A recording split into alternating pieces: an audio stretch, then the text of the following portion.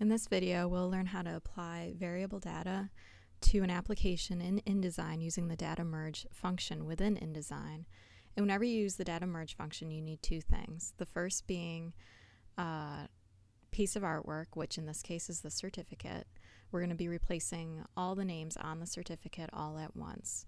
And we do that using a CSV file, which is the second thing. And a CSV file is essentially the text version of an Excel spreadsheet. So I've got my Excel spreadsheet right here, which I'll include as a download link below the video if you want to follow along. And it's very, very basic. It just has the names of the 10 people that I'm going to make the certificate for. So in order to save this as a CSV file, I'm going to go File, Save As, and choose CSV from this drop down and hit Save. Okay, so back into Photoshop. I need to remove this name for now. We're going to save this as a JPEG without the name because all the names are going to change, but everything else is going to remain the same. So I need to get the text settings for this, so all the other names within InDesign will carry the same settings. So I'm going to come into my text dropdown, click on the name, and then go to my character palette, and I see that it's the font called Road Movie, and the size is 60 points. So now that I know this, I can turn off this layer, and you'll notice I have a 1/8 inch bleed on all sides of the certificate, which we'll need to remember when we're creating our document settings within InDesign. So for now, we're going to go File, Save As, and we're going to save this as a JPEG. Okay, so now we're going to go into InDesign, and we're going to go File, New, Document. We're going to turn off Facing Pages, and this is an 8.5 by 11 certificate, but it's landscape, so I'm going to click this icon to reverse that. And I need to apply my 1/8 inch bleed, but I don't see bleed anywhere here, so I'm going to click More Options to bring up my bleed settings, and I'm going to type in 0.125, which is the equivalent of 1/8 of an inch, and I'm going to hit OK. Okay, so now I've got my document, and this red line dictates my bleed, and I'm going to place my JPEG that I just created now within here. So I'm going to go File, Place,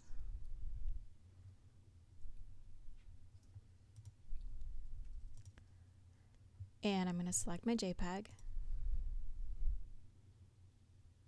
and place it in. And I'm just going to line it up. Okay, cool. All right, so now I need to create the text box where all the names are going to exist. And we already know the settings of the text box because we checked that out before we turned off our layer. So I'm going to grab my text tool, and I'm just going to create a text box that kind of begins right at this line where 4 is. I can even drag a guideline, and it's going to end right where Awesome ends, right here. I'll also include a link to this certificate if you'd like to use the same thing I'm using when you're trying to play around with data merge. So I'm going to just drag my text tool to create my text box, and then I'm going to apply my settings, which is Road Movie, and it's 60 points, and it's white.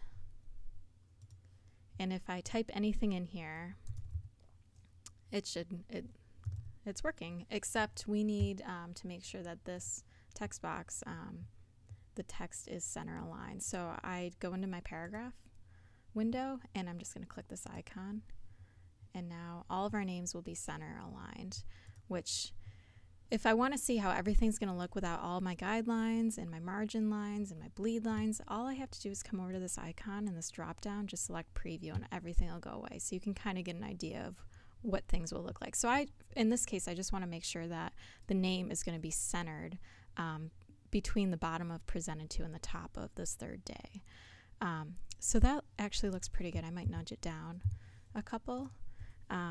So I'm happy with that. So moving on, this is where data merge comes into play. So I'm going to delete what I've done so far, but all of my settings still remain the same for my text box, and I'm actually going to go back into normal mode. So this data merge window right here, which if you don't see it in your window, your toolbox window over here, you can go to Window, Utilities, and data merge will be right there. So it kind of gives you directions to guide you along. So we need to select our data source, which is our CSV file. So I'm going to drop this down and click Select Data Source. And then I'm going to choose my CSV file that I made. I'm going to click open. And you'll see that all I had was one column and it was called name. So this is exactly what we need. So I'm going to put my text cursor right in my text box and I'm going to double click on name. So you're going to see these like little stars right here, but that's just because the font that I'm using doesn't have hyphens. Normally those would be hyphens. So that's just telling me my font doesn't have hyphens, and that's perfectly fine because I'm not using any hyphens. So now that we've applied our CSV file, you can actually preview exactly how things will look by clicking this little preview button, and you can toggle forward. And you'll see that I'm getting some hyphens because the names don't, some of the longer names don't fit all the way. So we're going to correct that after we merge everything. But for now, everything looks great. So I'm going to click this little button that is applying the merge. And you'll get this dialog box. And it's just going to alert you when things are missing, which we want. So I'm going to click OK.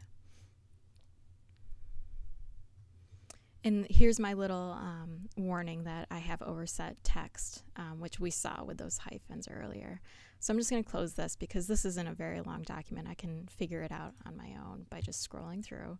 So that looks great. This one needs to come down a little bit. So I'm just going to click on the text box and I'm going to lower the size so the whole name will fit within it. And that looks good. I'm going to do it again for that second one.